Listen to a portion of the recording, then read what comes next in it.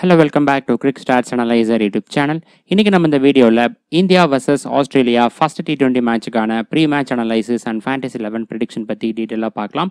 இந்த மேட்ச் எப்ப ஸ்டார்ட் ஆக போகுதுன்னா நவம்பர் 23 Thursday நைட் 7 மணிக்கு ஆரம்பிக்க போகுது. டாக்டர் ஒய்எஸ்ஆர் கிரிக்கெட் ஸ்டேடியம் விசாகப்பட்டினத்தில். அடுத்ததா வெதர் ரிப்போர்ட் பார்க்கலாம். இந்த மேட்சுக்கு கிளவுடி வெதர் எக்ஸ்பெக்ட் பண்ணலாம். டெம்பரேச்சர் அரௌண்ட் 29 டிகிரி செல்சியஸ் இருக்கும். அடுத்ததா பிச் ரிப்போர்ட் பார்க்கலாம். இந்த மேட்சுக்கு பேட்டிங் ஃப்ரெண்ட்லி ட்ராக் நம்ம எக்ஸ்பெக்ட் பண்ணலாம்.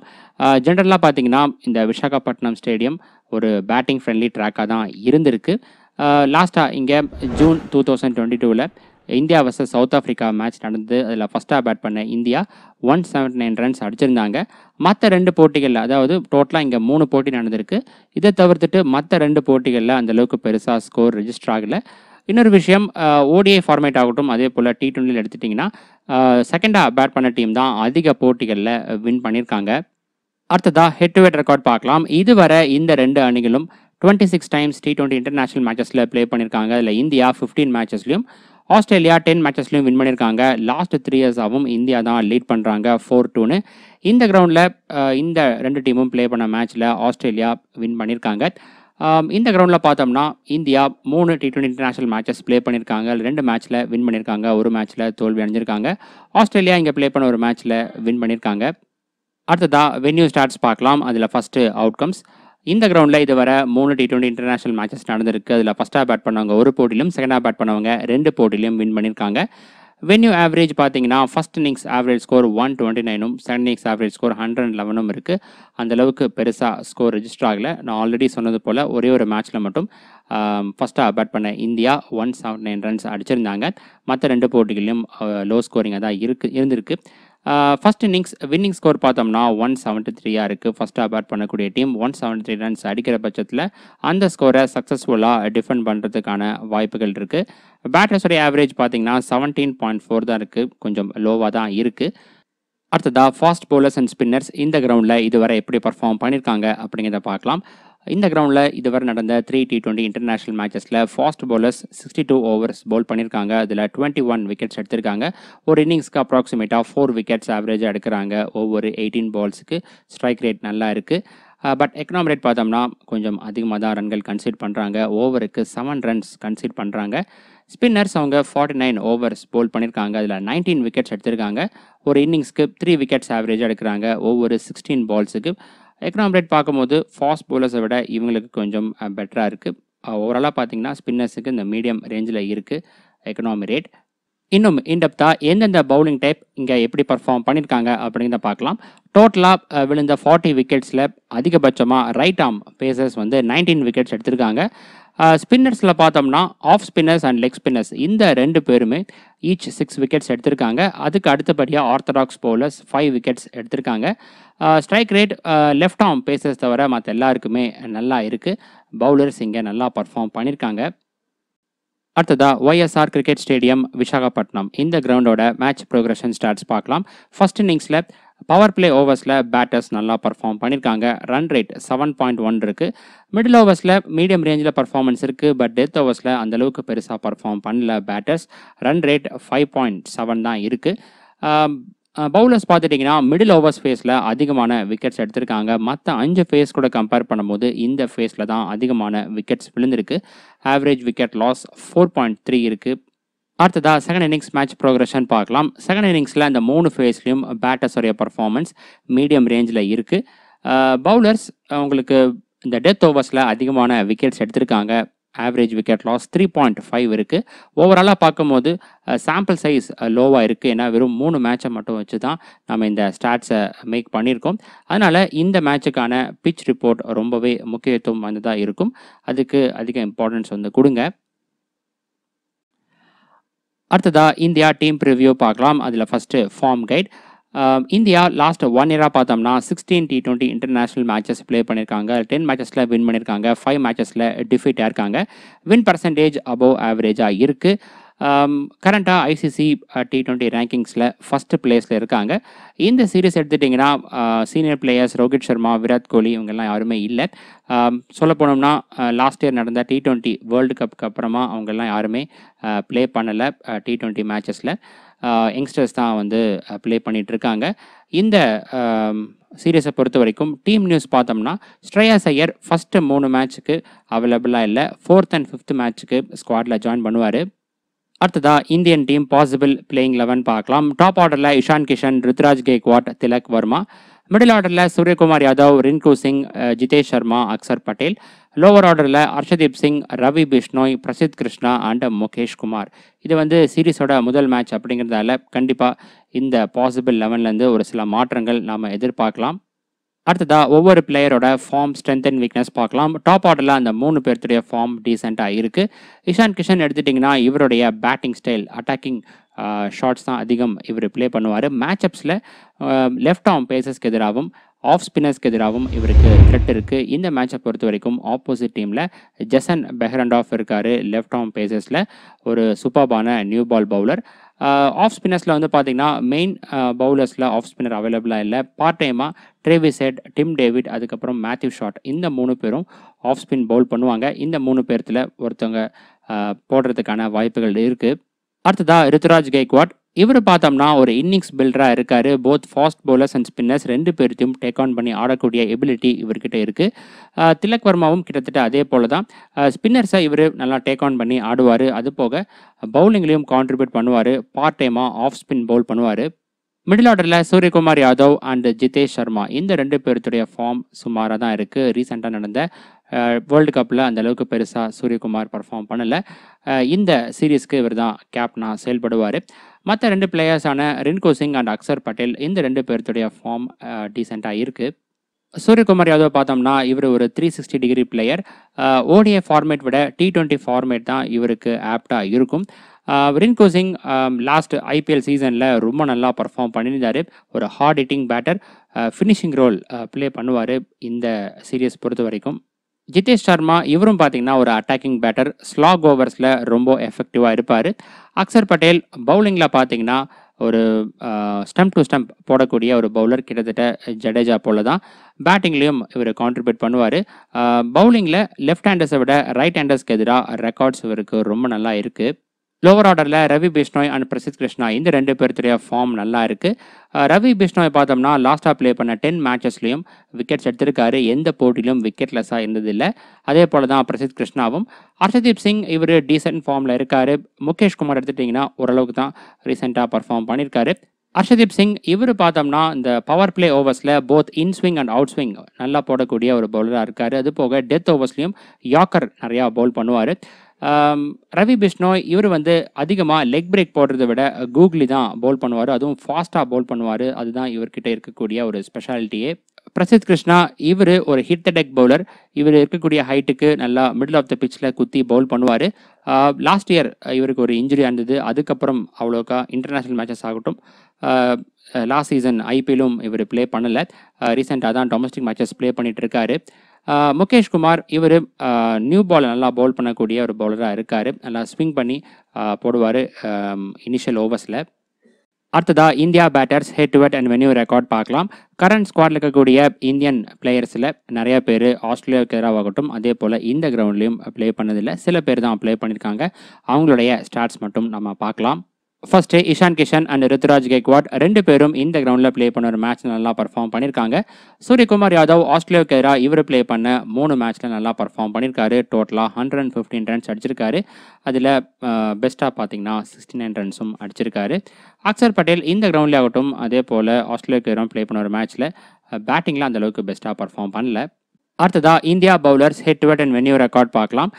இந்தியன் பவுலர்ஸில் அக்சர் பட்டேல் இவர் ரொம்ப நல்லா பவுல் பண்ணியிருக்காரு. ஆஸ்திரேலியாவுக்கு எதிராக இவர் பவுல் பண்ண 3 இன்னிங்ஸில் டோட்டலாக 8 விக்கெட்ஸ் எடுத்திருக்காரு. பர்ஃபார்மன்ஸ் நல்லா இருக்குது. வாஷிங்டன் சுந்தர் இவர் ஆஸ்திரேலியாவுக்கு எதிராக ப்ளே பண்ண 3 மேட்ச்சில் 2 விக்கெட் எடுத்திருக்காரு. ஸ்டாட்ஸ் டீசெண்டாக இருக்குது. அடுத்ததா ஆஸ்திரேலியா டீம் ப்ரிவ்யூ பார்க்கலாம். அதில் first form guide. Australia last 1 இயராக பார்த்தீங்கன்னா வெறும் 3 T20 மேட்ச் தான் ப்ளே பண்ணியிருக்காங்க. அந்த 3 மேட்ச்லேயும் வின் பண்ணியிருக்காங்க. கரண்ட்டாக ICC T20 ரேங்கிங்ஸில் 4th பிளேஸில் இருக்காங்க. இந்த சீரீஸ் பொறுத்த வரைக்கும் மேத்யூ வேர்ட் கேப்டனாக செயல்படுவார். இந்த டீம்லேயும் நிறையா சீனியர் பிளேயர்ஸுக்கு ரெஸ்ட் கொடுத்துருக்காங்க. டேவிட் வார்னர், மேக்ஸ்வெல், அதுக்கப்புறம் பவுலர்ஸில் மிச்சல் ஸ்டார்க், பேட் கமின்ஸ், இவங்களுக்குலாம் ரெஸ்ட் கொடுத்துருக்காங்க. அடுத்ததா ஆஸ்திரேலியன் டீம் பாசிபிள் பிளேயிங் 11 பார்க்கலாம். டாப் ஆர்டரில் Travis head, Matthew Short, Matthew word. Middle ஆர்டரில் Stephen Smith, Josh Inglis, Tim David, Marcus Stoinis. Lower ஆர்டரில் Kane Richardson, Nathan Ellis, Jason பெஹரண்டார்ஃப் and Adam Zampa. அடுத்ததா ஒவ்வொரு பிளேயரோட form, strength and weakness பார்க்கலாம். Top ஆர்டரில் Travis head and Matthew Short, இந்த ரெண்டு பேர்த்துடைய form நல்லா இருக்கு. மேத்யூ வேர்ட் டீசென்ட் ஃபார்மில் இருக்காரு. ஓப்பனர்ஸ் ஆன Travis head and Matthew Short, இந்த ரெண்டு பேருமே அட்டாக்கிங் ஷாட்ஸ் ப்ளே பண்ணக்கூடியவங்க. மேட்சப்ஸில் ட்ரேவிஸ் ஹெட்டுக்கு இந்த ஷார்ட் பாலுக்கு எதிராக அதிகம் ட்ரபிள் ஆயிருக்காரு. மேத்யூ ஷாட் பார்த்தீங்கன்னா ரிஸ்ட் ஸ்பின்னுக்கு எதிராக அதிகம் ட்ரபிள் ஆவார். லாஸ்ட் சீசனில் பார்த்துருப்பீங்க ஐபிஎல்ல லெக் ஸ்பின்னர்ஸ்க்கு எதிராக ரஷீத் கான் ஆகட்டும், வனிந்து அசரன்கா, சகல், இவங்களுடைய பால்லாம் ரொம்ப ஸ்ட்ரகிள் ஆயிருப்பார். மிடில் ஆர்டரில் Stephen Smith and Tim David, இந்த ரெண்டு பேருடைய ஃபார்ம் டீசெண்டாக இருக்குது. Josh Inglis and Marcus Stoinis ரெண்டு பேருமே சுமாராக தான் பர்ஃபார்ம் பண்ணிட்டு வராங்க. ஸ்டீஃபன் ஸ்மித் பார்த்தோம்னா ஃபாஸ்ட் பவுலர்ஸ் அண்ட் ஸ்பின்னர்ஸ் நல்லா ரெண்டு பேர்த்துக்கு எதிராகவும் நல்லா ஆடக்கூடிய எபிலிட்டி இவர்கிட்ட இருக்குது. பட் என்னென்னா அதிரடி ஆட மாட்டார், ஒரு ஆங்கர் ரோல் தான் ப்ளே பண்ணுவார். ரீசெண்ட் டைமில் T20 ஃபார்மேட் எடுத்துட்டிங்கன்னா குறிப்பாக அந்த பிபிஎல் லாஸ்ட் சீசனில் ரொம்ப நல்லா ப்ளே பண்ணியிருந்தார். சில மேட்சஸ் தான் ப்ளே பண்ணார், அதுலேயும் நல்லா பர்ஃபார்ம் பண்ணியிருந்தார். Back to back century அடிச்சிருந்தார்.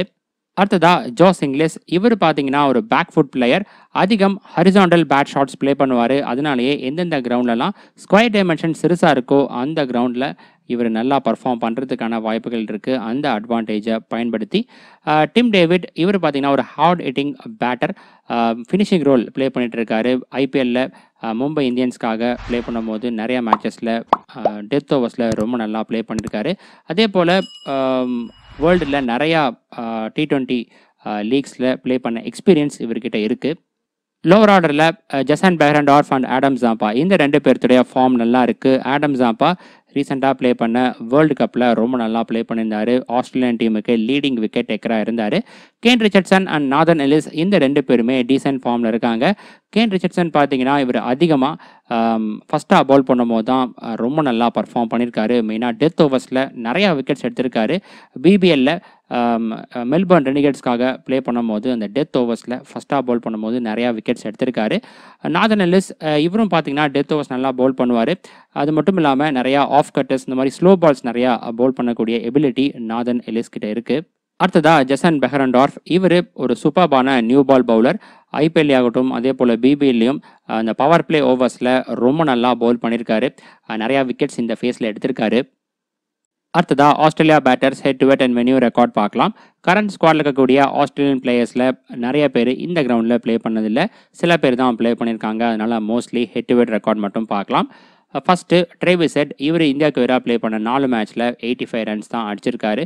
அதிகபட்சமாக ஒரு மேட்ச்சில் 48 ரன்ஸ் அடிச்சிருக்காரு. ஓவரால் ரெக்கார்ட் சுமாராக தான் இருக்குது.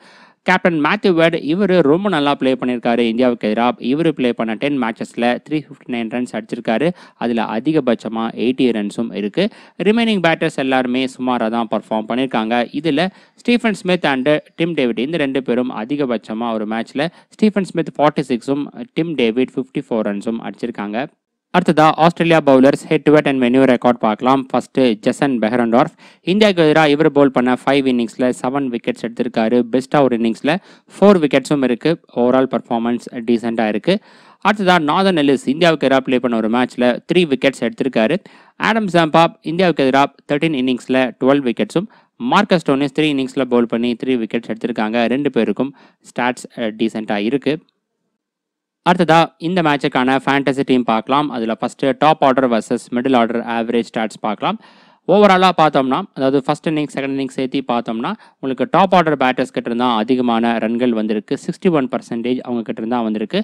ஃபர்ஸ்ட் இன்னிங்ஸ் செகண்ட் இன்னிங்ஸ்னு பார்க்கும்போதும் உங்களுக்கு டாப் ஆர்டர் பேட்டர்ஸ் கிட்ட இருந்தால் அதிகமான ரன்கள் வந்திருக்கு. இதில் பர்சன்டேஜ் டிஃப்ரென்ஸ் தான் இருக்குது. உங்களுக்கு ஃபஸ்ட்டாக பேட் பண்ணும்போது 68% டாப் ஆர்டர் பேட்டர்ஸ் கிட்ட இருந்தும் 33% மிடில் ஆர்டர் பேட்டர்ஸ் கிட்ட இருந்தும் வந்திருக்கு. இதுவே செகண்டாக பேட் பண்ணும்போது டாப் ஆர்டர் பேட்டர்ஸ் கிட்ட இருந்து 53% ரன்ஸும், மிடில் ஆர்டர் பேட்டர்ஸ் கிட்ட இருந்து 43% ரன்ஸும் வந்திருக்கு.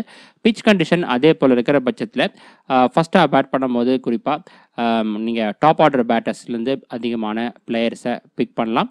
அது நம்ம ஃபைனலாக அந்த பிச் கண்டிஷனை பார்த்து தான் ஃபைனலைஸ் பண்ண முடியும். அடுத்ததாக மேட்ச் ஃபார்ம். இந்த ஸ்டாட்ஸ் பார்த்தீங்கன்னா புதுசாக நம்மளுடைய ப்ரிவ்யூவில் ஆட் பண்ணியிருக்கோம். இது எதுக்கு அப்படின்னு பார்த்தீங்கன்னா, ஒரு மேட்ச்சில் நம்ம எந்த அளவுக்கு கான்ஃபிடென்ட்டாக இன்வெஸ்ட் பண்ணுறது, அதுக்கு இந்த மேட்ச் ஃபார்ம் வந்து யூஸ்ஃபுல்லாக இருக்கும். இதில் ஃபஸ்ட்டு பார்த்தீங்கன்னா நேச்சர் ஆஃப் த டெக். இது வரைக்கும் நம்ம பார்த்த பாஸ்ட் மேட்சஸில் இந்த கிரவுண்டில் உங்களுக்கு பேட்டிங் ஃப்ரெண்ட்லி ட்ராக்காக தான் இருந்திருக்கு. T20 ஃபார்மேட் ஆகட்டும், அதே போல் ODI ஃபார்மேட்லேயும். அடுத்ததாக மேட்ச் கான்ஃபிடன்ஸ் ரேட்டிங். இதில் பார்த்தீங்கன்னா மொத்தம் 5 ஆஸ்பெக்ட் இருக்கும். பிச், 2 டீமோட player usage, differential scope and captain vice captain option. இது எல்லாமே நான் ஒவ்வொன்றும் 20க்கு ரேட் பண்ணியிருக்கேன்.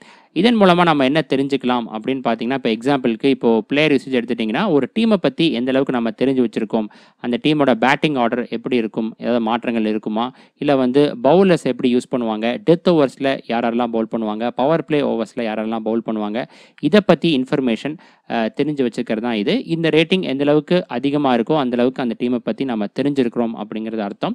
அதுக்கப்புறம் டிஃபரன்ஷியல் ஸ்கோப் எடுத்துட்டிங்கன்னா, ஒரு மேட்ச்சில் எந்த அளவுக்கு நம்மளுடைய டீமில் நிறையா டிஃபரன்ஷியல் பிக் ஆப்ஷன் இருக்காங்க, உங்களுக்கு 40% கீழே, 30% கீழே எவ்வளோ பிளேயர்ஸ் இருக்காங்க, அதன் பொறுத்தும் நம்ம இதை ரேட் பண்ணுவோம். அதே போல் தான் கேப்டன் வைஸ் கேப்டன் ஆப்ஷனும்.